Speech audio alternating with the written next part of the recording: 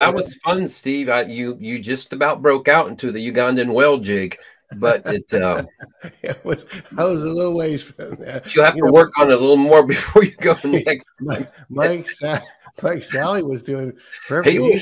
He's an interesting guy because he will just get really out there, and then in fact they had a microphone. Everybody used the microphone, including me. They had me speak for a minute at that thing, and then he says, I don't need this mic, and so he handed it to him. He's got a big old booming voice as well, so he's great. Yeah, you could tell he was feeling at home there. Yeah, so well, I understand you were at the border or something. Tell us about where you've been. Well, yeah, just Friday and Saturday. I guess I got there Thursday. I had an invitation to McAllen, Texas, speaking at it's a Hispanic conference with a 25th anniversary for a significant church, and they have many pastors that come both from Mexico, United States, other places as well.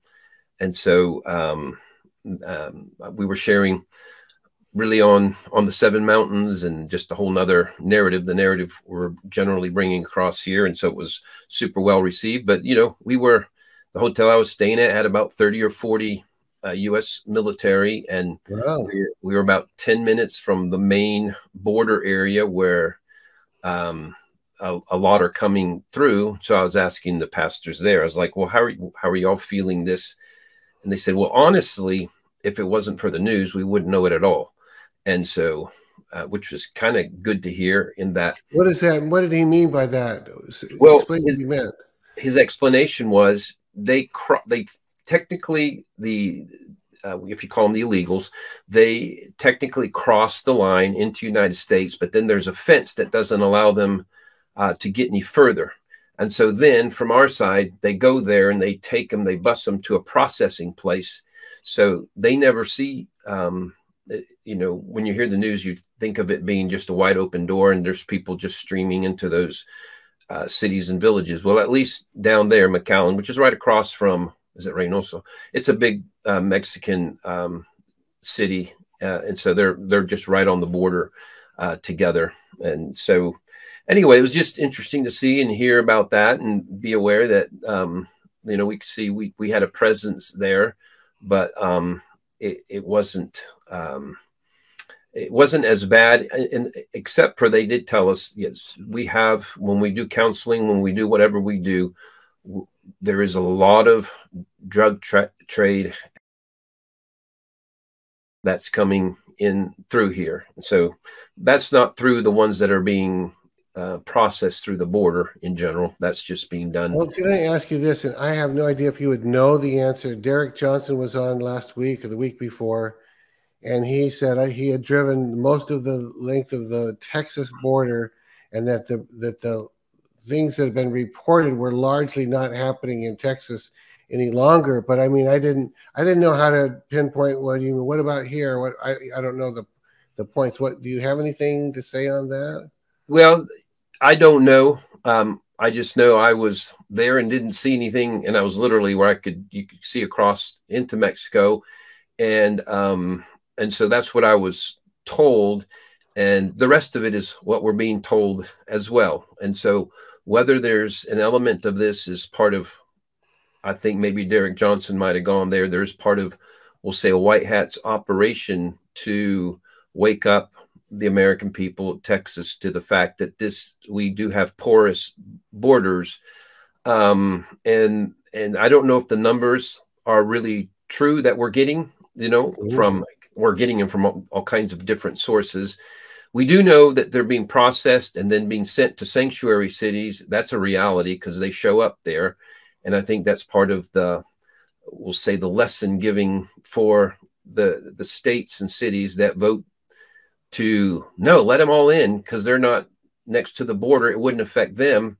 So there is, I will say the good guys would like the sanctuary cities to feel what it's like to just let them come in, no questions asked, and it drains on your economy and everything else. And so it's like, okay, you want them, we're taking them straight to you. Let's see how you handle that. And then of course, then they're asking for emergency funds and saying they're about to go bankrupt. New York City, Chicago, especially those two cities. So it's part of a whole awakening for us. And I don't know much more than that, because you know, you can't really we can't really find out without. I think even if I went right up to there and started a conversation with someone, it's not clear. I wouldn't know the true numbers, whatever. So Yeah, I it's think hard to know, isn't it? It's yeah, because you're saying even. I was going to say, you were saying that even the ones that are getting through might be fewer. I guess it's just hard to even know how to explain this. That it may not be quite as bad as anybody is hearing, because the white hats are making sure that it's reported in a severe number to wake everybody up. Am I saying that about right? Yeah. And it might be like one of these things that's technically true, that the people that try to get in are the numbers that they're giving us, but that they're actually just allowing through those that they want to go ahead and send to sanctuary cities in order for that lesson to be learned by them. That's just a little bit of a guess going on there, because it is part of this whole PSYOP thing that's going on, which is designed to, it's a PSYOP based on realities to wake up the American people.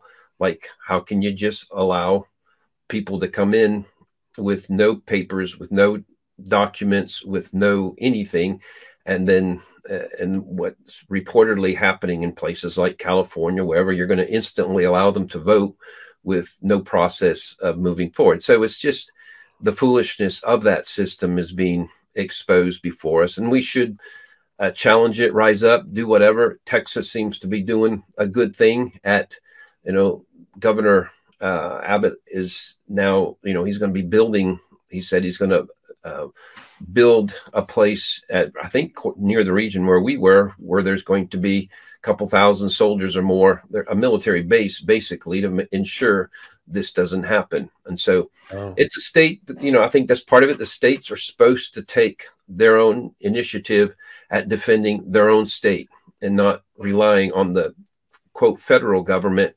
that is clearly, we would call it incompetent if we didn't know that it was intentional and actual corruption. Yeah, really good. Well, I missed part one of the Super Bowl, and I had great plans that by the time I would be very well awake in the early morning, I would listen to it. But I didn't get that done. With only 3 hours, I kept trying to get back to sleep, and I failed. But anyway, I'll probably take a nap after today. But jump in where you want to jump in. If you need to recap, go ahead and do that. If you don't, just go forward. Well, yeah, and I appreciate you even showing up at all. We know that was actually unlikely a week ago that you would. Yeah. So you did good just making it. So no expectation. You haven't heard it all. And so we're not going to repeat anything from it. It's available from last week. We're just going to say, so what it was about. It was a Super Bowl prophetic word, a lot of great stuff from the Lord. From the Kansas City Chiefs, I suppose the recap that's worth hitting it is the Kansas City Chiefs playing San Francisco 49ers, a repeat of the Super Bowl from 2020, 4 years ago. And it is the significance. It was massively significant back in 2020. And we made an emphasis out of several things having to do with the fact that the Kansas City Chiefs, this was their first Super Bowl in 50 years. So there was a jubilee attached to that.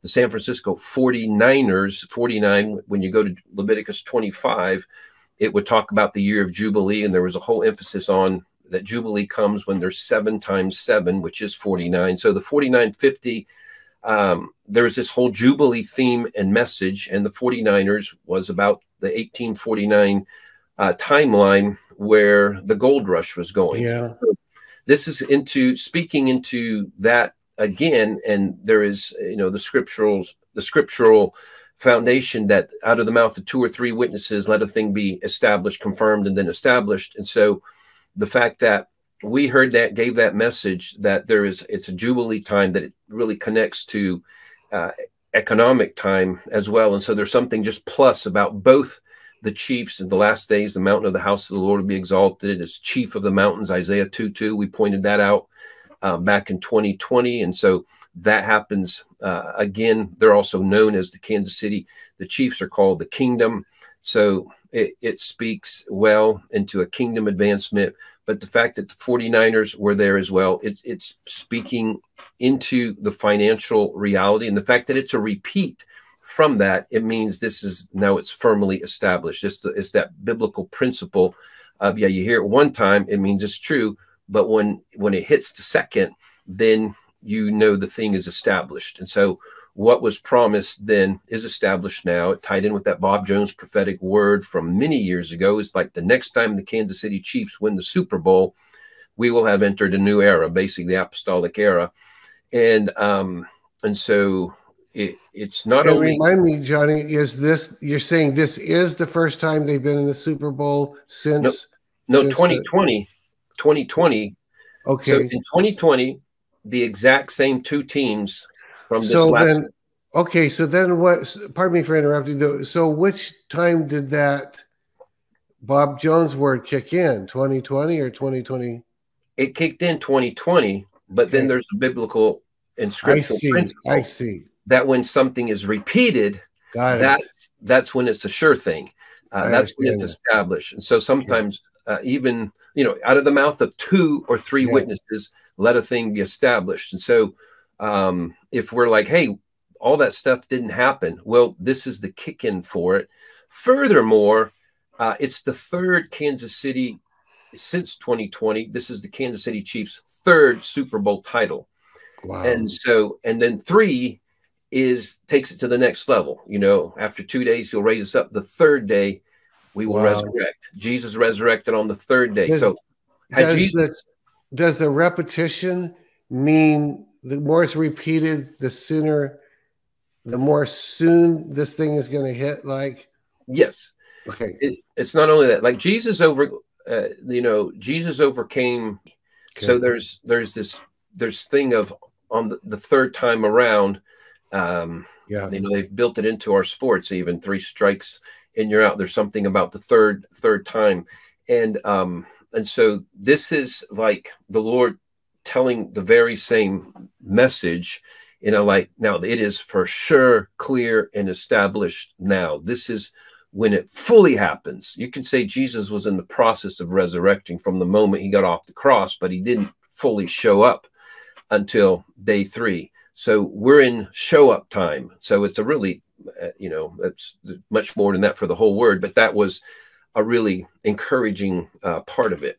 Yeah. So the part that we wanted to hit today, and there's other parts we're not going to, because this one the Lord built upon so much, is the score itself. I think I mentioned it last week, and we didn't address the fact that the score was 25-22. Kansas City Chiefs 25, San Francisco 49ers 22. And there's one book of the Bible that has at least 25 chapters, where chapter 25 has 22 verses. So that exists one time in the Bible. So it's not that hard to figure out the scripture to be highlighted. And so that is Psalms 25 and verse 22. And when I first read it, you're going to go, wait a minute, how does that work with anything? And then we're going to go into it. Okay. Redeem Israel, O God, out of all their troubles. Now, on the part that you know is relevant is Israel right now has been in war for 140 days. And so what's amazing, in fact, another throwaway is Psalm 25 is the winning. So 25 is the winning score. Psalm 25 is worth digesting spiritually. And it's just a great chapter, again, with 22 verses. And it has scriptures such as verse 10, all the paths of the Lord are mercy and truth, all of them, but to such as keep his covenant and his testimonies. And at verse 13, he himself shall dwell in prosperity, and his descendants shall inherit the earth. And then the secret of the Lord is with those who fear him, and he will show them his covenant. And so this is all about trusting the Lord and not being ashamed. And that word that's in verse 3, indeed, let no one who waits on you be ashamed. Let those be ashamed who deal treacherously without cause, very applicable. And that word ashamed is a Hebrew word that looks like bush, buwsh, but it means to be disappointed, to become dry, or delayed. So we understand there's many maybe even feel disappointed, or they've become dry or delayed. So anyway, just that's a throw in extra. We're not going to take the time to go into chapter 25, but it is the winning score. It's a prophetic part of the message from the Super Bowl, that's a scripture that will bring you sustenance. And then it seems like David, just out of the blue, it's disconnected. Even if you see the way in the King James or New King James, they'll write from between verse 21 and 22. There's just a space, and it just seems random. He's not been talking about Israel, and he just says, redeem Israel, O God, out of all their troubles. Now, this is where we get into an important part of the messaging today, and it's going to be probably, it's not going to be intentionally controversial, but just the fact that there's so many opinions on Israel, and there's a lot right now. There's a lot dividing the patriot community, and there is now this assigning of those who are Zionist and those who are not. And so the Zionists are being attacked as being excessively pro-Israel. And so there's debate going on. And I want to speak into that and try to bring some clarity. And I think it will be seen that this is where the scripture. Before you jump in, can you give your definition of what is a Zionist compared to, let's say, another Christian who's pro-Israel who doesn't call him that? Can you try to define that term? Well, I will tell you, see, there's what it actually, I actually wrote down the definition. You didn't know that, but you led right into an actual part. Zionist, a person who believes in the development and protection of a Jewish nation in what is now Israel. Okay. So that was just the first definition that I found. A person who believes in the development and protection of a Jewish nation in what is now Israel. It is thought of as some sort of exceptionalism for Israel, that they're special and treasured in some way. And then it can go excessive. There's almost a Christian Zionism version versus, we'll say, the Khazarian Mafia version of Zionism. And I'm going to hit that too, Steve. So coming here in a little bit as we get to some scriptures, because that's part of what we want to be able to differentiate in a good way. And so I gave the title. I want to mention that because it's relevant to where we're going to go. I had told Julie a title for this would be Israel, women, children, whatever. So that's the thing.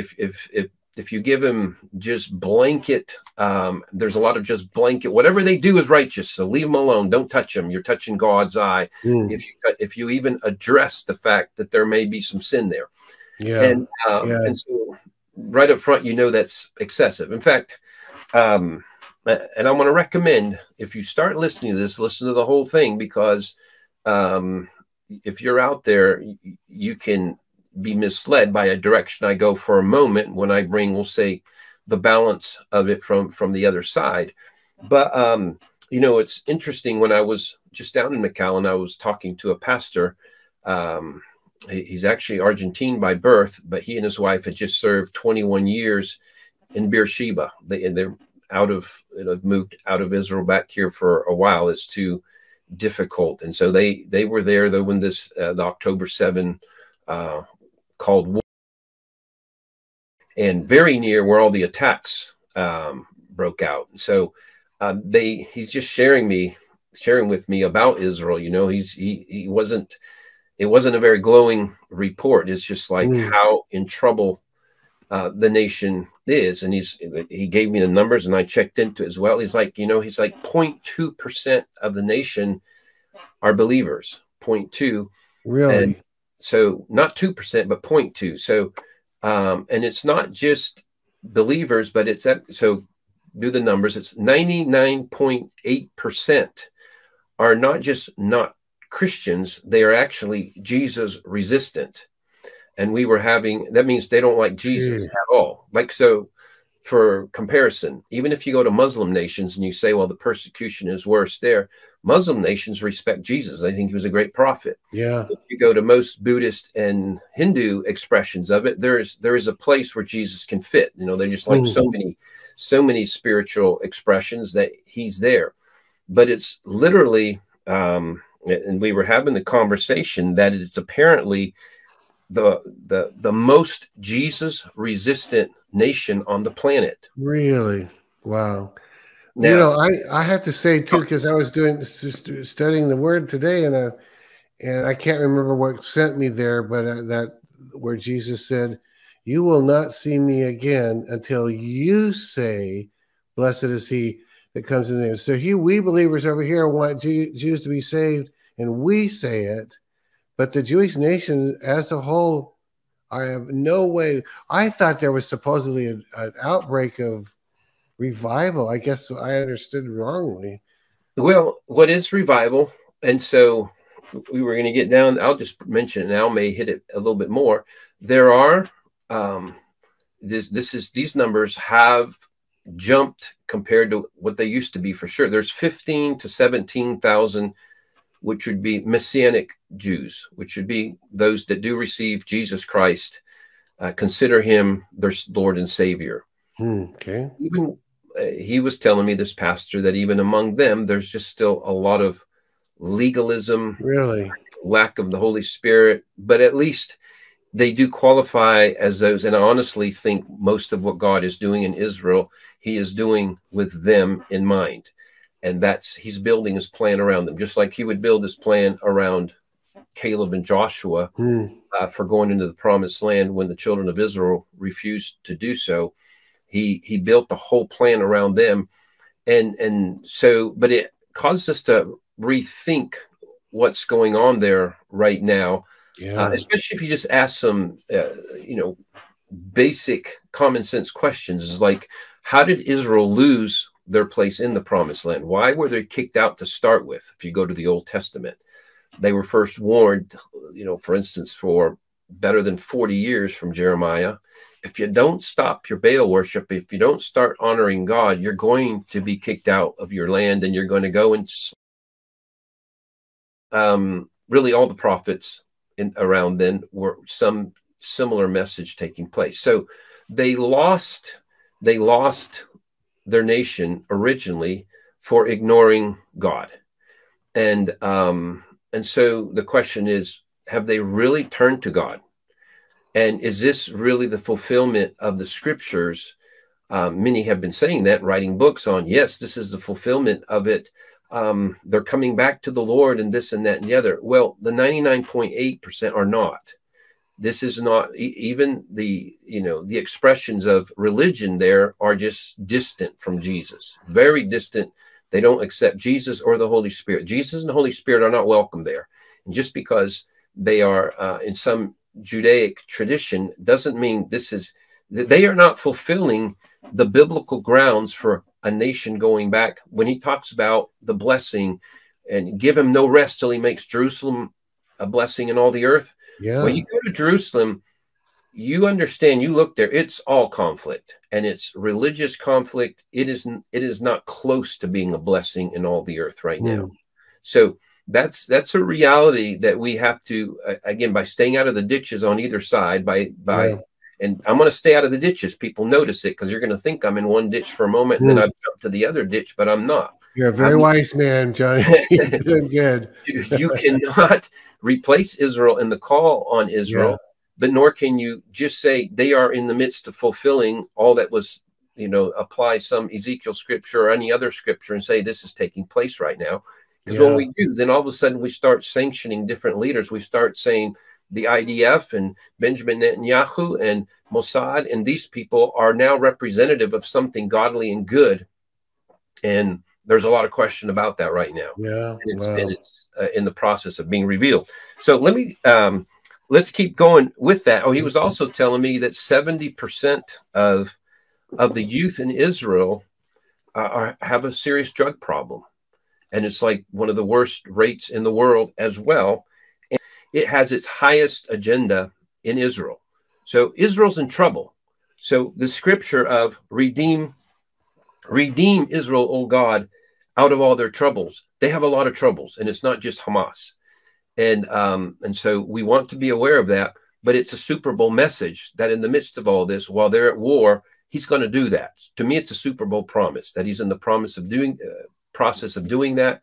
The year of the open door, part of what's taking place is that it's under great contention now, but this is what we're headed towards. And so I wanted to say that right up front.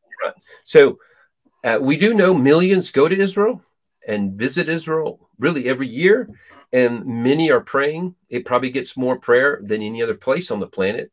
It has, you can say the prayers haven't worked because we have 0.2%, but it doesn't mean it's not working. But it's like if I was going to be discouraged, you know, I don't feel discouraged, but if I was going to be this, that's a bad statistic. It's not your fault that you have to report the truth. But I mean, I thought I'd heard reports about, you know, revival breaking out among the Jewish people. Maybe in that small numbers, it's still, I mean, we've sponsored 2 or 3 Ukrainian tours of Israel, and they virtually all got saved, 300 and some, but they're Ukrainian Jews.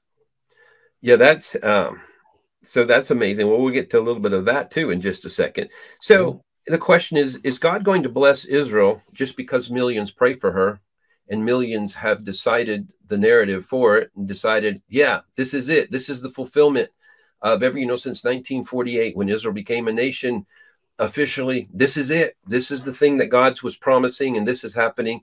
And so is God going to do that just because outsiders can pray, or does some point do the insiders need to walk in some openness to Jesus? And so, you know, I will say the good news is there are a lot of believers that are committed to Israel becoming this righteous place. And maybe we're not, I'm having to totally reconsider the process, and I'll share into that as well. So, but when I say, you know, Israel, I'm just going to jump right into what I've sort of referred to. And, you know, Israel, what we're finding out more and more is really has been run by globalists. It has been run by the Rothschilds, by Rothschild pressure. Do you mean even to the present day? Is that what you mean by that? I mean absolutely to the present day. Okay. The Knesset, the Mossad, the families in power in Israel were basically positioned there by what we call Khazarian Jews, and I'm going to explain. And I know there's a lot of nuances here that I'll probably hit, Steve. And if you see me miss it, then go ahead and ask me. But I know the many nuances I need to cover right now. But if people may not know, they'll go back to the Balfour Declaration out of England that allowed for Israel to become a nation officially in 1948 for the first time in 2,000 years, seemingly breaking an impossibility. That's one of the reasons why replacement theology came around. Is like, well, there's no way it can actually be about natural Israel because Israel hadn't been a nation in 2,000 years. And so it's not ever going to be. Then suddenly it was. And so everybody sees the handiwork of God in that. But in reality, it was the Rothschilds and who were heading up the world cartel banking and have for 400 years and have funded both sides of every war for the last 400 plus years. They're the ones that put pressure on Lord Balfour, and therefore they created the foundations of Israel. And so every foundational institution comes monetized from those that we recognize as, you know, we tie them into those who took our republic from us in the United States in 1871 and the banking cartel. And so the reality is, why we get confused and why we have this infighting going on in the patriot community and some of the infighting in the body of Christ is We've assumed that when Israel as a nation makes a decision, it's the same thing as blessed Israel making a decision. And it should be easy for us, in light of what's going on in our own nation, to see that that's not the case. I think, you know, we have this word for us, the patriots, and a patriot, by and large, is going to be someone who does not agree with his present president and Congress and Senate and most of the institutions, because there's an understanding we've been hijacked. Yeah. We've been actually separated from the way it's supposed to be. And of course, in the United States, it's supposed to be a We the People movement, and then that's being represented there. So it's not hard to consider. In fact, this statement I make, that you're in quote, your protectors are your executors, it's actually a United States reality. It's a world reality, in the sense of who's supposed to protect you from health considerations, the World Health Organization. So you run to them. We're there to help you get through your pain and disease. No, they're causing pain and disease. Yeah. It shouldn't be considered that. It's a shocking statement if you just say, Israel, your, in quote, protectors are your executors. This is what has been the discovery for us at a worldwide level. And it used to be true, not to get off on the whole thing, but it used to be true when I grew up. If they had the FDA stamp of approval, that meant the food was safe. And it doesn't mean anything at all like that. No, we are being pumped with all kinds of artificial, bad for you food, and it's really, really showing up in the next generation right now. It's like there are more allergies, more deficiencies, more defectiveness, and they're like, why is everybody sick? Why is everybody having so-and-so problems? And so, you know, at my daughter's level, their friends, it's like it's a 90 percentile health considerations of things we never faced at all. Really? When we're young. There's a reaping of it with, and we know it's tied in. Saying her generation has that many more problems that we didn't have. Is that what you mean by that? Absolutely. There's just like, you know, Justice herself, she's told her story, endometriosis and things that go after women's reproductive system in different ways, and pains and things. And it's just, yeah, it existed in the generation because they were already working towards that, but it's just at an unimaginable level. And then you go at the mental health level, it's like they all, you know, incredible attacks of panic, insecurity, that, you know, get counseling. There's like, well, we think you're bipolar and OCD. And it's like they're needing counsel in an unprecedented level, and they're just having pains and difficulty. And then the young men at that age are like, a doctor we know said, Johnny, like, he says that all the young men between 20 and 30, I don't know if it's 20 and 40, that are coming in, their testosterone count is just like, there's been something designed to stop reproduction as well. And so it's by following whatever has been the health guidelines. And so you're doing stuff like, I'll say it again here, for instance, cholesterol. There's such a lying mafia around that, designed to make you sick and also for them to make millions of dollars. And so they're now saying, you know, some that are doing the more serious investigating, go ahead and check it out, people, is that the medicines for cholesterol, is it the statins? They're actually causing statins. They're like the #1 cause for dementia, because you are starving your brain. The fatty stuff that they're saying, get out of don't allow it to be in your system. Your brain is starving, not getting enough food.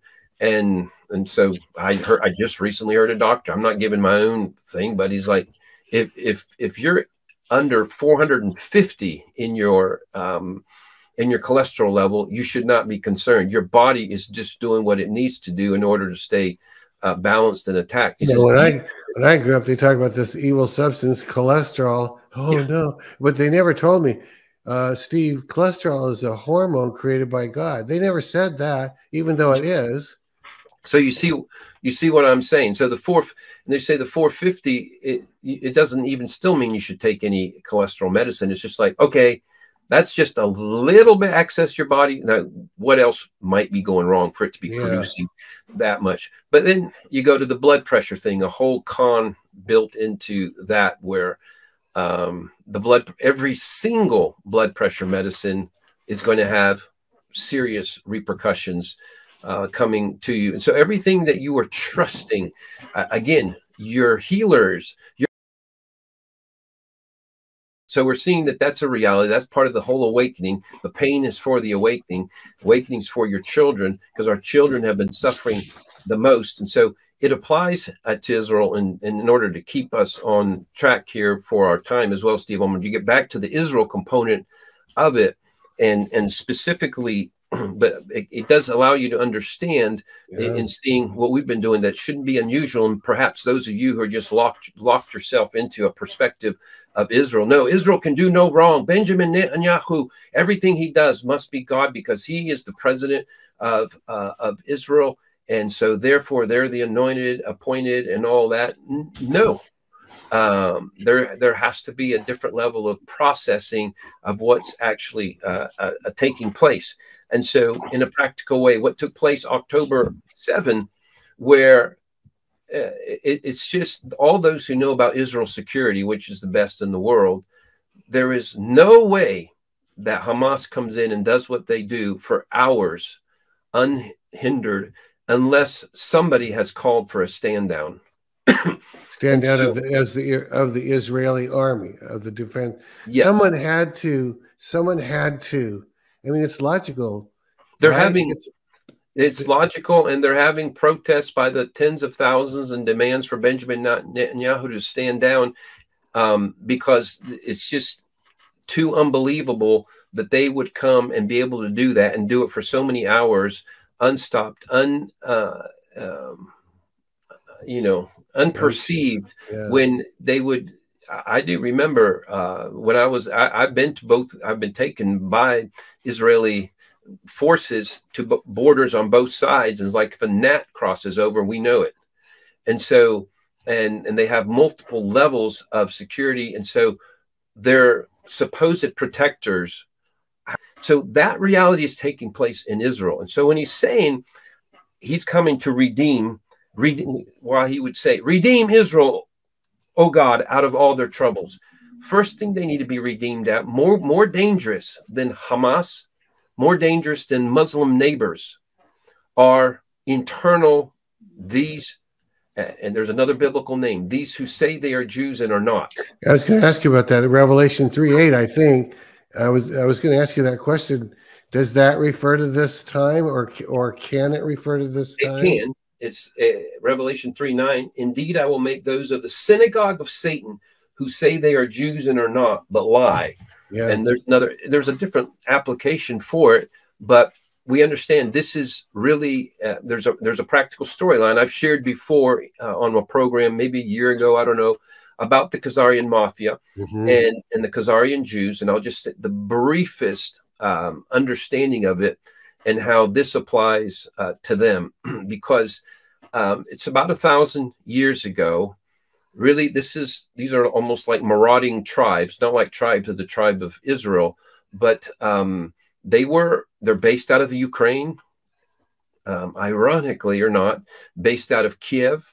And these were those that would go around, take new lands, and they were known, they had brought the Babylonian, the story goes that he who led, I believe, was a czar of Russia, when he had won a battle against him, gave him an option. And in some way or another, this is a truth that they were told, again, 1,000 years ago, you must choose a religion. You all are worthless people. You're not training your kids into any kind of civility, reasonableness. And he gave them a choice of the three Abrahamic religions. And the three Abrahamic religions being either, at the time, we'd say Catholicism, Christianity. The other one is Islam, and the other was Judaism. And so they, in a very pragmatic way, the Khazarians chose Judaism because the Pope was and the Vatican, they were very hands-on, forcible conversions, and so it was not a light thing to go under that, nor was it Islam.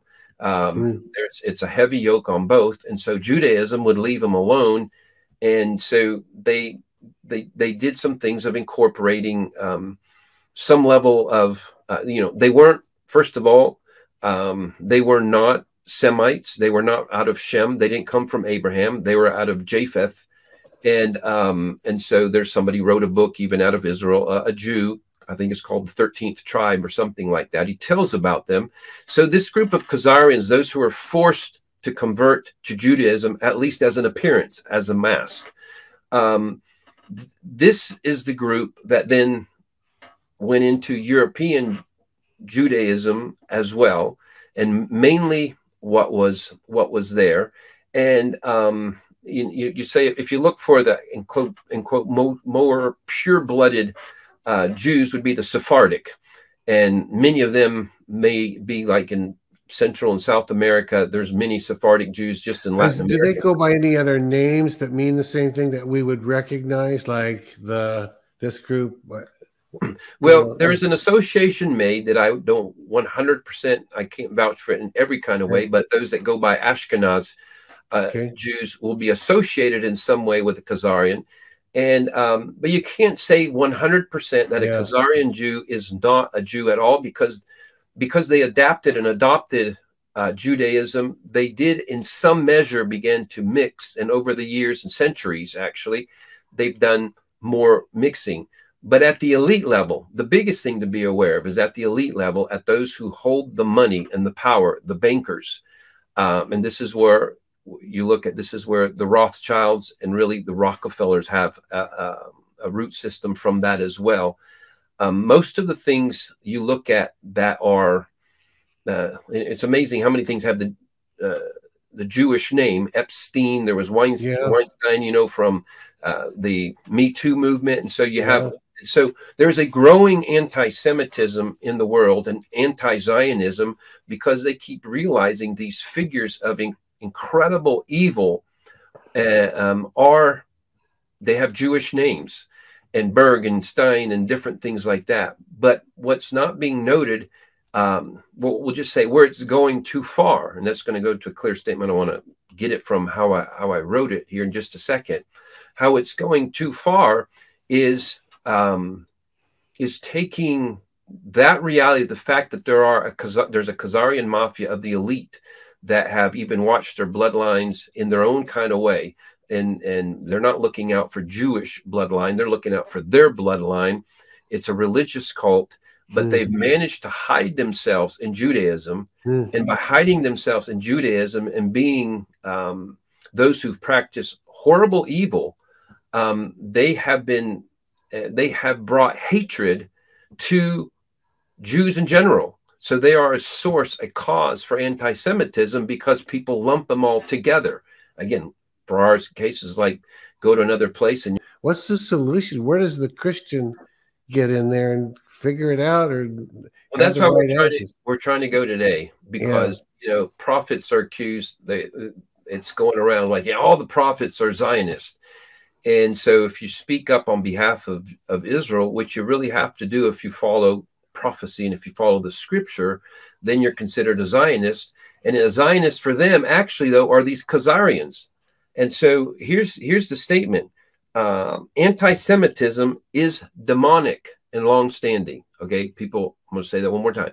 Anti-Semitism is demonic and long-standing, and don't fall for it. Don't fall for it now. Okay. But anti-Khazarian mafia is not anti-Semitism. So but they've tried, that's part of the game they've played.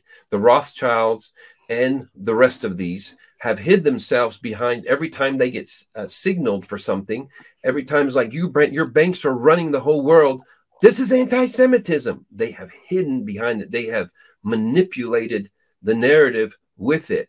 And so I have no problem saying I am anti-Khazarian mafia. I am pro-Semite. And so we have to be okay. Don't put them together on the same thing. Can I give you a practical question on that one? There were these rabbis in New York in tunnels. Johnny, what is a Christian to do and say? Is a Christian to say they're not even Jews, they're fake Jews? Or are the Christian to say, look, if they're real Jews and they're doing that? Well, we do want to see the rest of that. I have a very, there's parts yellow flag, part red flag on like what we just discovered with that, with the pictures and the reports. And we're in need of a more full report on that Chabad organization. But it's like, it certainly looks like they've been connected to the Khazarian mafia in some way. And they're going in, you know, under the Orthodox dress of all. And so it's like, and talk about the complicatedness of the day we're in. The infiltration we found is total. It's everywhere. It's in the body of Christ. We have things being exposed, but you have this thing. There's things that look like traditional Judaism, and it looks like it's dressed in Israel, and they're going to have the, you know, whatever, all the Israel symbolism, the flag and Star of David, but they're actually not pro their own nation. And they're so used. Confusing. So confusing. Wow. So we have, and so it's significant if the Lord says through the Super Bowl message in the score that the only book in the Bible that has 25 chapters and 22 verses exactly is Psalm 25. The whole Psalm is wonderful, but it's redeem Israel, O God, out of all their troubles. Israel is there, and the troubles happen to be because it is so complex to even talk about and discuss. But we're doing that because it's of necessity. We have to clarify this, and even perhaps for next week, questions that come out of our conversation this time, any further, and I'm not done making the points here, and we got to get to it. We're good, but we got to get to the scriptures, especially that are relevant for us today. But we want to understand that Mossad, the media from Israel, the Knesset, the government, is not necessarily Israel in God's eyes right now. This could be this Khazarian mafia that has actually hijacked Israel. Israel could be hostage to the people that we're saying everything they do is righteous. They could be the hostage holders. You know, they're the ones, again, like our nation, we're a little bit hijacked by evil in high places. So, so I think I made that, I'm looking at my notes. I want to jump on through the stuff I can so I can make sure to get to, okay. So it's just interesting that the 49ers are the ones that lost. And so Israel was in 48 that they became a nation and kind of fully established in 49 for the first time in 2,000 years. And that just ties into the score of the Super Bowl. But actually, I didn't even need to bring that up for where we're going because it's a small enough point and then needs clarification moving forward. I want to make sure I get to it, but I'm going to say it again. October 7, it seems like some Khazarian power inside of Israel called for a stand down of defense versus Hamas, whom it looks like they also funded. And actually, there's not really any doubt they originally funded Hamas in order to be the opposition to PLO. And so you have whoever called the stand down and is ones that are also funded Hamas. And so who's the one that's paying the price for it all are Israel's people. Israel needs to be prayed for like never before, but don't be praying for Benjamin Netanyahu and the Knesset and all these places where the Khazarian mafia is actually ruling. Hey, can you just, you're serious when you just said, don't be praying for Benjamin Netanyahu? Well, I know it's controversial because different ones are saying, and I'll just say, I spoke on his behalf for years as well. And it's because I was shown by the Lord, he was supposed to be leading Israel at that time. And, but something has shifted and changed. I don't know if something shifted and changed in his heart, and it could shift back there, but I'm more making a point about what he represents. Okay. There's a big question mark on Benjamin Netanyahu right now. And I'll just say that if it pulls, you know, if it comes through that he's actually been a good guy and he's making it look like he's somebody else in order so he could help expose this element in Israel, I would love that. I would love that to bear out. And I hope so. But I'm saying, don't think of when you're praying for Israel that you're just praying for official Israel. They don't know what was released into their body that wasn't healthy for them. Some attempt at another level of Holocaust. I know that's saying something strong, but it bears out with what's already out there. It's just not totally accepted at in quote mainstream media, which is disappearing. But by the reports coming out, these doctors, 31,000 doctors that are now telling us, like, number one, the masking didn't work, was bad for our health. The 6 feet of separation didn't work. It was not helpful to our, the locking down in every way was bad for you. There's good people within there. That's why I pray for Israel, full of good people, but it's run by a mafia that's dangerous. And so don't become a hater of the people because they're run by dangerous ones. And so that's the message to us. Oh my, I got to get to the scriptures here. So let's get to I'm just going to say this part real quick. Theodor Herzl, who's credited as the original Zionist. If you look at him, Theodor Herzl, 1896, he made a declaration, you know, he's not going to rest till, and Palestine shall be for the Jews. And what's interesting about him, some people know that, some people don't. He spoke neither Hebrew nor Yiddish. He had no Jewish education, thoroughly secular, was not spiritually driven. Really interesting. But he was driven by seeing the dark underbelly of extreme European anti-Semitism. And that extreme European anti-Semitism, which ended up being just the seedbed for Hitler and all that, was built around the fact that they are in positions of manipulating economies and power, and made people very angry. And again, doing this thing of throwing in all Jews with those who are leading them.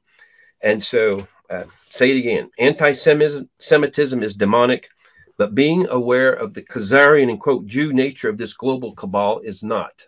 So you are not an anti-Semite because you've noticed the Khazarian mafia Jew component of the global mafia, and there's a much deeper dive on that, so to speak. So they were all right. So here's the scripture. That's what we want to be able to hit in our in our time that remains here. Is particularly the words of Apostle Paul. We'll hit one verse from Peter, because we want to go to the New Testament instruction on it. And I have to, now I'm going to be hitting against replacement theologies. People are like, yeah, the Jews, they failed, they're sinners and all that. No, they're doing terrible and all. Forget it. They're done for. It's like, what did Paul say? So let's look at Romans chapter 9. And let's start in verse 1. Let's see. So this is the Apostle Paul speaking. He says, I tell the truth in Christ. I am not lying. My conscience also bearing me witness in the Holy Spirit that I have great sorrow and continual grief in my heart. For I could wish that I myself were accursed from Christ for my brethren, my countrymen according to the flesh, who are Israelites, to whom pertain the adoption, the glory, the covenants, the giving of the law, the service of God, and the promises, of whom are the fathers, and from whom, according to the flesh, Christ came, who is over all, the eternally blessed God. Amen. Shocking statement where the Apostle Paul says, I would rather, when he says accursed, like lose my salvation and know that my own Jewish people could be reached for God. So it's, you know, we know Paul wasn't a replacement theologist in that kind of way. If that statement is worth saying again, because we're going to prove that again here. We're going to see Paul was not a replacement theologist. And he just made that statement. But he says something in verse 6 as well. But it is not that the word of God has taken no effect, for they are not all Israel who are of Israel. There's kind of, again, nor are they all children, because they are the seed of Abraham. But in Isaac your seed shall be called. That is, those who are the children of the flesh. These are not the children of God, but the children of the promise are counted as a seed. So it's prioritizing, because people will say, well, Abraham's father of all them, you know, Arabs and Muslims and things like that. But it clearly says the children of the promise, the original promise, and it's the promise of through where Jesus would come through, was through Isaac.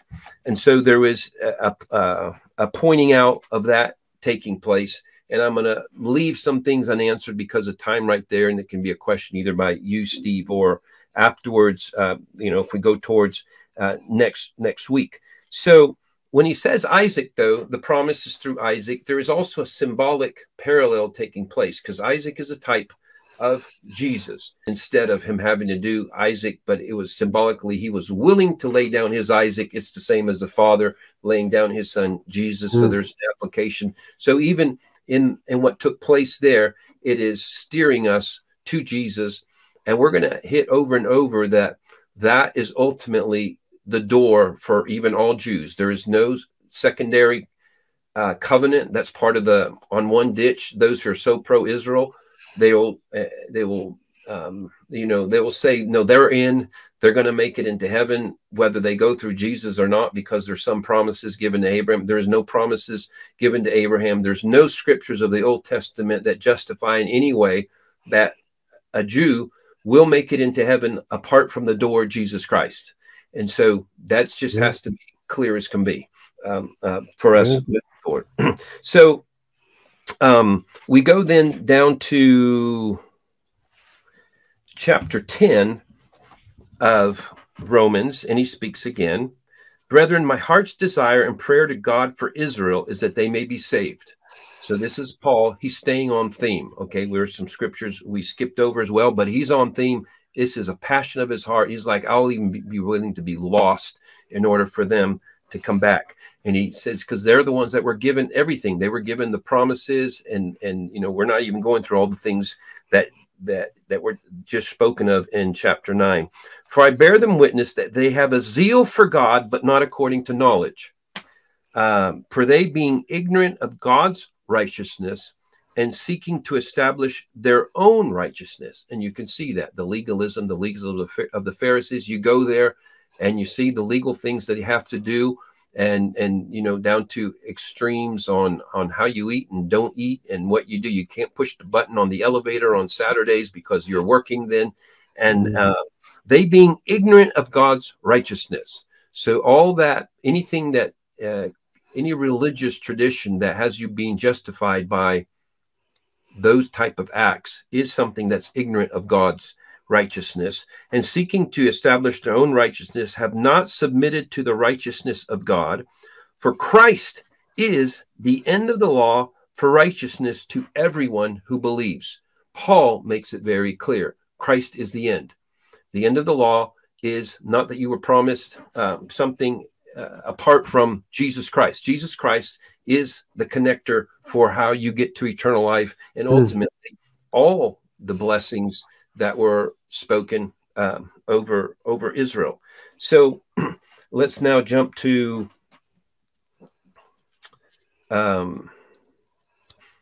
chapter 11 of Romans. And if you have, I have the New King James Version, and it says at the heading of that chapter, Israel's rejection not total. I say then, has God cast away his people? Certainly not. Okay, so just if we only read that phrase for replacement theologists, I don't know what else you need other than, has God cast away his people? Has he rejected them? Certainly not. For I also am an Israelite of the seed of Abraham, of the tribe of Benjamin. God has not cast away his people whom he foreknew. So he's making that, and I'll finish reading that verse. Or do you not know what the scripture says of Elijah, how he pleads with God against Israel, saying, actually, I'm going to stop because there's not that much to get out of the next little bit. But that was the important part right there. Paul is sharing his heart. In chapter 9, he's like, I would lose my salvation if I knew Israel could be saved. Then he goes to the next chapter, and he's like, man, they're the ones that should have it. Is that, and my prayer for them is that they be saved. And you're like, yeah, well, so far it doesn't look like they're back in. And so now is the key part we want to look at, starting in 11:11, appropriately enough, where it goes under Israel's rejection not final. I say then, have they stumbled that they should fall? Certainly not. But through their fall, to provoke them to jealousy, salvation has come to the Gentiles. It means all those who are not Jews, the nations. Now, if their fall is riches for the world, and their failure riches for the Gentiles, how much more their fullness? He's making a difference between their fall and their fullness. So there's going to be a fulfillment for them. I won't stop yet and talk more about it, because he's going to hit on it again, for I speak to you Gentiles, insomuch as verse 13, I am an apostle to the Gentiles. I magnify my ministry, if by any means I may provoke to jealousy those who are my flesh, and save some of them. For if they're being cast away, verse 15, for if their being cast away is the reconciling of the world, because that's what gave an open door to the rest of the world as they failed, goes in the prophets spoke of God having to divorce them for having been unfaithful to him for so long, multi-generationally. What will their acceptance be? But so he points out that the Lord used even their defaulting on the covenant from their end to allow all nations to now have an access to it. And he says, now, how much more is it going to be if that was a blessing to the world? What about when at least a remnant comes back to him the way they're supposed to? For if the first fruit is holy, the lump is also holy. And down verse 17, and if some of the branches were broken off, and you, being a wild olive tree, were grafted in among them, and with him became a partaker of the root and fatness of the olive tree, do not boast against the branches. Do not boast against Israel. Do not say they have been replaced. They're no longer of any value or importance. But if you do boast, remember that you do not support the root, but the root supports you.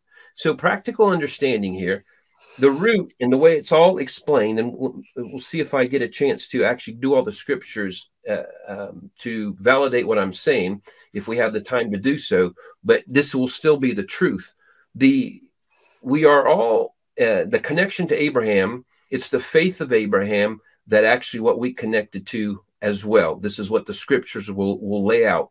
It's built on, the root is Abraham, but not Abraham's blood. It's not Abraham's Jewish blood that we pile on.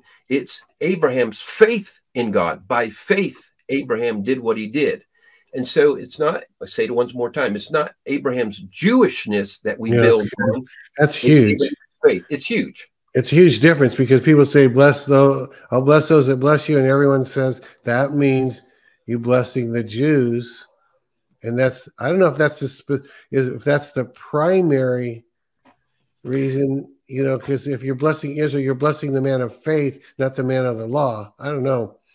It is. And so they get to, and so their access then, why Abraham is advantageous to them is because of his faith, not because of his Jewish blood. Yeah. And so even, and it says it in what I'm going to read right now. We're still in Romans 11. Therefore, consider the goodness, the verse 22, the goodness and severity of God on those who fell, severity, but towards you goodness, if you continue in his goodness. Otherwise, you also will be cut off. And they also, now speaking, they also is of Israel, if they do not continue in unbelief. I just stopped there. If they do not continue in unbelief. So there is not this holy religious blessing guaranteed on them as they remain in unbelief. And 99.8% of citizens of Israel, well, all those who are under the Jewish, because there's Arab and there's Christians in there as well, but those who go under the Jewish name tag will say 99.8 are in unbelief. So he says, if they do not continue in unbelief, will be grafted in. So how can we say it another way? Those who will believe in Jesus will be grafted in. There's no grafting in because you're Jewish and Abraham was Jewish. You're grafted in because Abraham had faith and you have faith. This is a clarification that is so neat. For God is able to graft them in again. So that goes into, they're not replaced forever. God is able to graft the Jews in again. And he says, if this is something God's going to do, it's his heart, as Paul, he's like you said, I'd be accursed so that they could do this. And I'm sure that he is going to regraft them in. For if you were cut out of the olive tree, which is wild by nature, and were grafted contrary to nature into a cultivated olive tree, how much more will these who are natural branches be grafted into their own olive tree? There he is making a definitive prophetic declaration. They're going to be. And you're like, was that 100%? Is that all? Whatever. Well, it's a representation. It's something that constitutes Israel. And last thing, for I do not desire, brethren, that you should be ignorant of this mystery, lest you should be wise in your own opinion, that blindness in part has happened to Israel until the fullness of the Gentiles has come in. And so all Israel will be saved. And it goes into a verse there. So there is some mystery, and there's, it's not so much mystery. It just requires careful processing of what's being said there, so you don't go from one ditch to the other ditch. But I also want to, I think it's the last scripture we'll read on it as we close, just to get Peter's a little bit of his take on it as well. So 1 Peter chapter 2, he goes on a discourse on the chosen stone and his chosen people. And that's going to be starting in verse 4. And this is to assist us in what we're doing right now is making sure we're not in the wrong ditch, make sure we're not making enemies we don't need to be making sure we're not making stands we're not needing to make. And perhaps if this would get out to the Patriot community, some processing for yourselves, so you don't, again, there's kind of two groups forming. They're saying they're the Zionists, and they're like, and so the ones that aren't are saying, man, don't they know they're the Khazarians? Well, they're not necessarily. I'm saying this over and over again.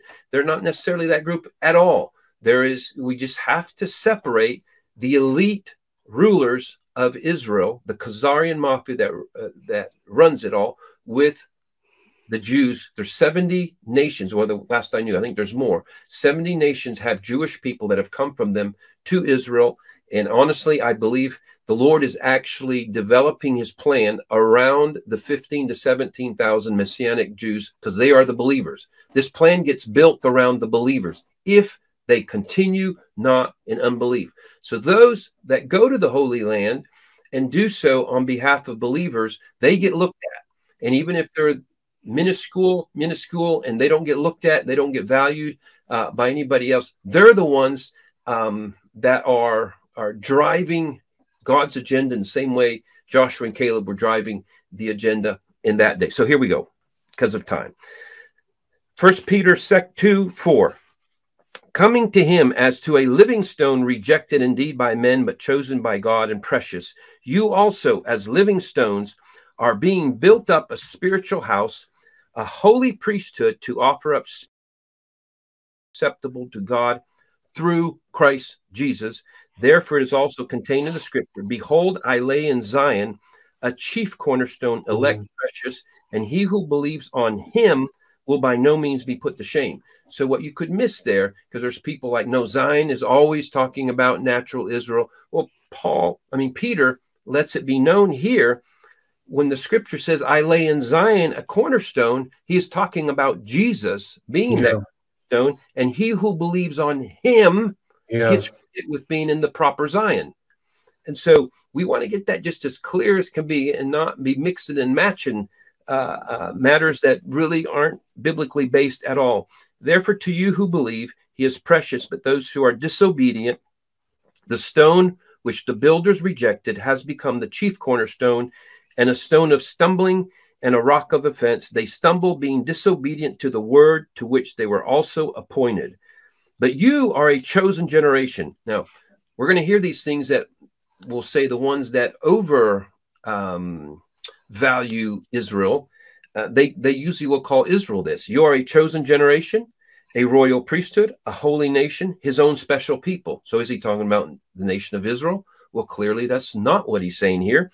You are a chosen generation, a royal priesthood, a holy nation, his own special people, that you may proclaim the praises of him who called you out of darkness into his marvelous light, who once were not a people, but are now the people of God, who had not obtained mercy, but now have obtained mercy. This is clear. It's on those who believe on him. So it's Jesus Christ based. Those who find salvation through him, they're the holy priesthood, they're the chosen people. So people go, yeah, see, it's replacement theology in that kind of way. It's not in the way you're saying that he throws away, ignores Israel, and there's no more passion. Paul does present the Lord's perspective on his heart for Israel, on their being grafted in. but it takes some conversation in doing that. So I think I got that out there where it's clear. What is there anything there, Steve? I have just a couple questions. I've been holding them till I made sure you get the scriptures in. I'm asking this for myself, but I'm also asking it for, I think, for a lot of people. You don't need to give a really long answer, but I want to clarify. I remember when I was in high school, Christian high school, hearing about the Balfour Declaration, which was the initiation of the state of Israel and all that stuff. But you talked about it was the Rockefellers and the Rothschilds that were really behind that. Does that invalidate God's use of that to bring Israel back to its own land? Or can they be simultaneous events? God, the enemy trying to be manipulative with the Rothschilds initiates Israel, and then God's will is being come into being all at the same time? That is really such a good question, Steve, and I'm glad you asked it, because I'm sure that would be one for us next week waiting for us. Okay. And you said it right in what you're saying right there at the end. Or can God's plan play out this way? Not only can it does over and over and over. The cross was not a spiritual thing. The cross was clearly a demonic idea, a demonic tool. And then there's a decree that because Esther does her intercession, the king makes a decree that you can take out all your enemies. And so the day that Israel was supposed to be losing their lives in masses, this was a time they had great victory. But it's over and over and over. If you go to the storyline we've hit several times the last couple of years, 2 Chronicles 20:20, and then I won't give any more examples for time's sake, but it was Jehoshaphat, the great victory they ended up having, where they had 3 days of spoil by taking all the riches of the nations. And so what was that initiated by? That was initiated by the enemy. They surrounded Israel. They wanted to take them out. God turns their evil plan into something. We know David and Goliath and the promotion of David. It was Goliath who came into the Philistines, came into land of Judah. So yes, this happens all the time. I do believe that the Lord, to be very specific, connecting it like, so are you saying, therefore, it was the Rothschilds that did the 1948 thing, and therefore it's invalid, or the handwork of God is there? I think the handiwork of God is there. And it's so happened that it happened at the same time. There's the discovery of these scrolls and interesting. And the same time that we have the healing revival breakout in America in 1948. So there's an outpouring of the Holy Spirit, and those things happen together. And you're like, I think God was orchestrating this. And then Satan finds out again what he keeps finding out over and over and over. He's a tool. He's a tool of God. He's a tool in more ways than one. Well, listen, I got this other one, and that is we talk about there's large swaths of the body of Christ who for years and decades, every Sunday, even their particular pastor may be focused on, here's Israel, and here's what's happening in Israel. This is why things are wrapping up now, why the rapture has to be now. And then, of course, it always has to do with, because Israel's doing this many people, the 1948, you addressed it. So I'm wanting to clarify. And then just right there towards the end, you sort of re-clarified that there's really only 15 to 17,000 believers somewhere in there in Israel. Then are you saying what's going to happen with Israel is just fine to happen if it only happens with 15 to 17,000 people? That could be fulfillment of some scriptures, whether it's not the rapture. I'm not trying to prove the rapture. I'm just saying, can fulfillment of whatever it's talking about be with only 15 to 17,000? Because it sounds like you're saying it can be with only 15 to 17,000. Yeah, of course, I disagree totally with the whole thing that the rapture ties in. It has the connection that people make with that, and so that's where we go wrong. Yeah. But just this does have to be considered. Like I said, I'm having to consider new possibilities. Like in the same way that Abraham found like he had a false start by going with Ishmael. Yeah. We could find out we've had a false start on Israel. Okay. And that it's still going to happen, but there could be that could help some of you from getting shipwrecked in your faith if it looks like Israel is lost for again. Like I'm saying, I have to be open to a possibility. I haven't heard the Lord on this, that Israel could cease being this Israel because it's not the right Israel yet.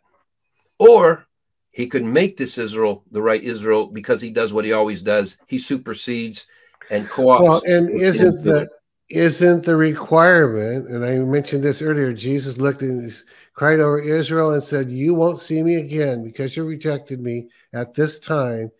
You won't see me again until you, I guess, redeemed Israel, say, blessed is he, Jesus, who's coming in the name of the Lord. And since that's not happening, unless you say 15,000 is enough, and again, we're not talking about the rapture, we're talking about the nation coming to Christ, I guess is the context. Yeah. And those are things don't know for sure. Okay. You know, there's a way to look at that. It's 15, 17,000 sounds like not much, but I don't know what it is. It's like, we're not that far removed from when there was only 100 or less. I mean, like I think 1948, when they became a nation, I don't believe there was 100. Okay. I don't believe there was 100 believers. So if you look at it that way, and it's like, okay, it's made it to 15 or 17,000, then it's like, wow, it's a big deal from that standpoint. But there's a part of it that if you just back up and say, does this look like a blessed nation? The fruit of it, what's going on, what's happening with 0.2% believers, which is the guideline for Israel being blessed. And the guideline for Israel being blessed is not having, I've got to say this one more time, I feel like the Holy Spirit says it. It's not having the blood of Abraham. It's having the faith of Abraham. Yeah. And so the faith of Abraham, so you've got a nation that's 99.8% resistant to Jesus. Because whether it's the secular, whether it's the Orthodox, whether it's the ultra-Orthodox, every other expression of Jewish religion or secularness resists Jesus Christ. And there's no other nation. We'll see if somebody can point it out to us. It would still be not many nations, if there are, that have resisted, that are in that much open resistance to their actual Messiah, their actual Savior, the actual source of blessing. All the prophetic words of the Old Testament of when Israel would be then blessed in the end. And a lot of people are already saying that's now because 1948 happened and this and that and the other. Well, there's not enough, there apparently is not enough human obedience in that land. We do know the Lord does this thing if they're 10, whole Sodom and Gomorrah thing. So it is something to be processing. And let me ask, okay, final one. Okay, then I'll be done. But I think a bunch of people who are watching from the 40,000 foot level, and they'll say, look, Steve and Johnny, everything you're saying, I'm agreeing. But how do we answer the fact that a sovereign God oversaw the Yom Kippur War, allowing Israel to survive when there's no way they should have been? And then there's I can't remember if that's the same as the 6-year day, the 1970. I don't know all the dates, but at least on 2 occasions, and maybe 3, they survived when there's no way they should have. It's as if God said, until you have a chance to serve me, I'm still going to watch over you because you're the apple of my eye. I don't know. What would you say about that? Well, I think there are multiple of those stories that just seem to show the handiwork of God. At this point, Israel just has atomic and more weapons. They have so much firepower. They literally don't need the supernatural stories. But in their 1948 to 1967, the formation when Jerusalem finally came back under Israel, that was a time where it was the Lord protecting him over and over. And I didn't even go, and I have to say this, or this is not a good conclusion, where there are question marks about Israel and question marks about, does Israel have to have Israel as a nation in order to justify fulfillment? Jerusalem is another story.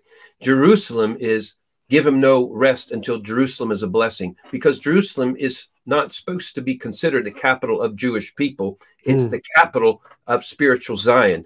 And so we know Jerusalem has to be prayed for. Jerusalem is to be visited. Jerusalem, give him no rest till he makes Jerusalem a blessing. It doesn't say Israel, it says Jerusalem, doesn't it? It's over and over and over Jerusalem. So we mixed and matched things. We assumed certain things, and there's some of it's a mystery that's getting in some ways unraveled and clearer. In some parts of it, I've been spending a lot of time with the Lord on this and looking at books related and asking him for clarification, because I realized I had some lumping in together of some things as well.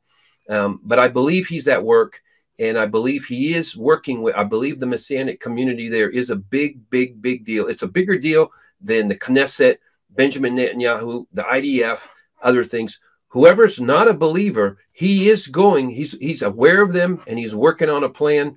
And that's restore that back to our original theme verse that we're talking about. Redeem Israel out of all their troubles. There's something he's working on. There's something about, he's not going to start something with a nation, Israel, and not bring them back somehow into some sort of, they're still going to have to do it his way. It's like the prodigal son. Even if they are the prodigal son that comes back, they're going to have to come back to the Father. Well, I mean, he's the kind of a God that, or at least now and then, once or twice says, I look for a man to stand in the gap, and I found none, so I swore by myself I'm going to do this or that, right?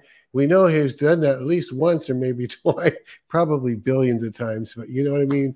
Okay, well, good stuff, Johnny. Well, listen, I appreciate that. Why don't you go ahead, if you want to, and pray for the people as we close. All right, let me tell one thing, because they're ready to show this. The other thing we're going to do today is I have this book. Get it real close. Forward and Conclusions. Actually, the first chapter and the last chapter by Johnny Enlow. This book, The Multiplication Factor, by Mark Walker. Forward and Conclusion by Johnny Enlow. 16 Truths About Partnering with God in Business and Life. And want to tell you, this is available. There's a link to Amazon in the video description, and we want you to do this through Amazon, and it's the launch is tomorrow.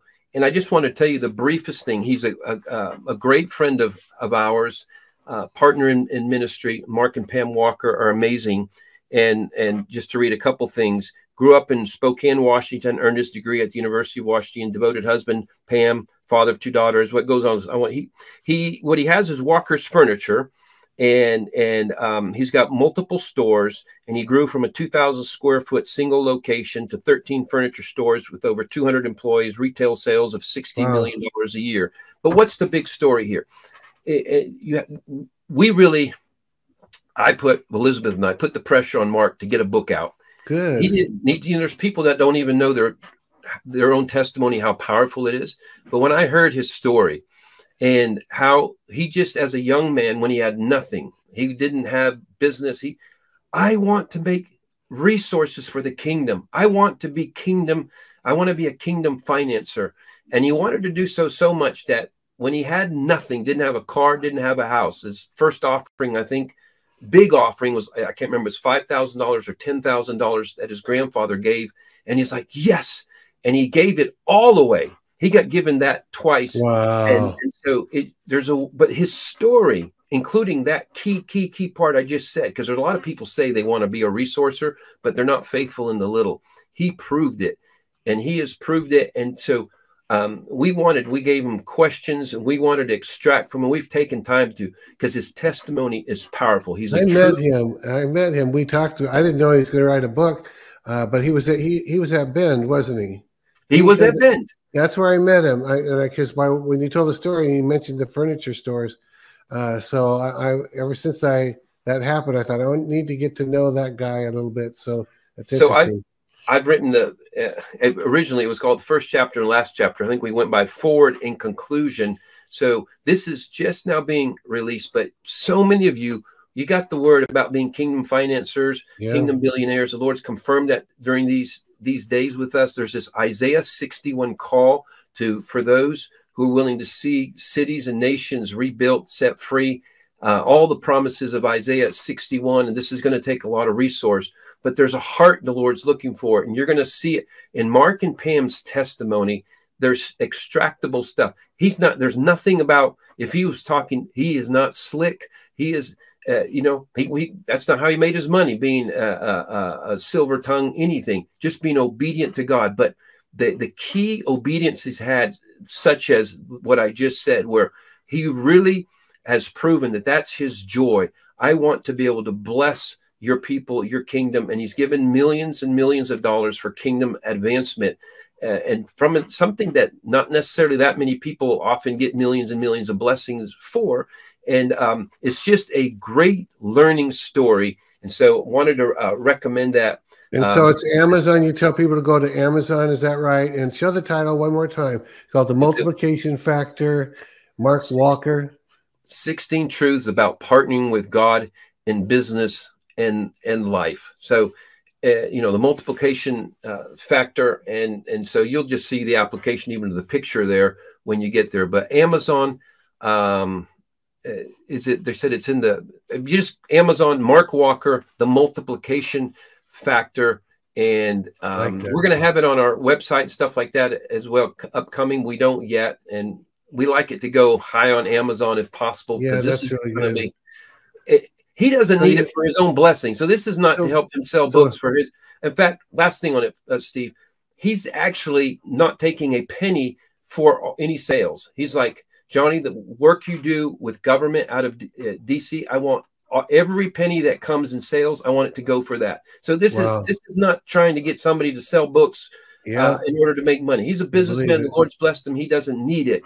And so, but it'll be a blessing in that it'll be assisting in raising up good kingdom government all throughout Central and South America as well. So, and Steve has put it here that the link to Amazon, the specific link, I guess, is in the video description below the screen.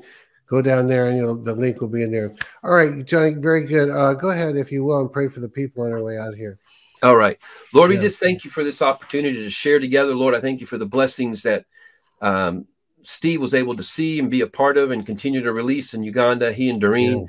And just thank you, Lord, for even what it means, as you're even telling me now, Lord, just whenever they set feet in Uganda, they gain inheritance every single time. And so they even have surprise blessings coming to them from Uganda in the coming days. Lord, we just thank you for even what you're doing around the world. You're stretching us in every way, and you're challenging old concepts and precepts that we've had. And Lord, we just thank you for Israel.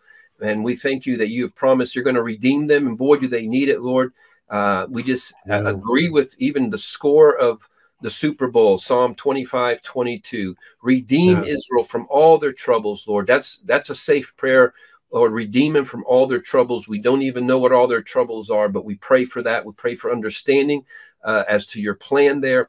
Lord, I just ask, Lord, that your intercessors would have a heightened understanding and discernment for their role in praying as it moves forward, more precise, more in direct alignment with the specific nuance of what you're doing at this time. And we just thank you for the opportunity and privilege to live in such a day as this, Lord, of the greatest transition since you came on the earth. And we just thank you for the opportunity to be a part of it. In Jesus' name we pray. Amen. Amen. Amen. Excuse me. Okay, Roger Stone will be with us tomorrow at 11 o'clock a.m. Don't miss that. And then the next day after that, Kat Kerr will be with us. So don't miss that as well. It's nice to be back, everybody. I didn't want to miss today. I'm glad I did. Be sure that you all forward this both for the message that Johnny had and for the report. We're going to give you more video and more pictures in the days ahead. We had 2 pro photographers. They work for us full time. They shot thousands and thousands of pictures. So we'll have some more professional looking presentation in the days ahead. So, all right, have a great day, everybody. We'll see you later. Bye-bye.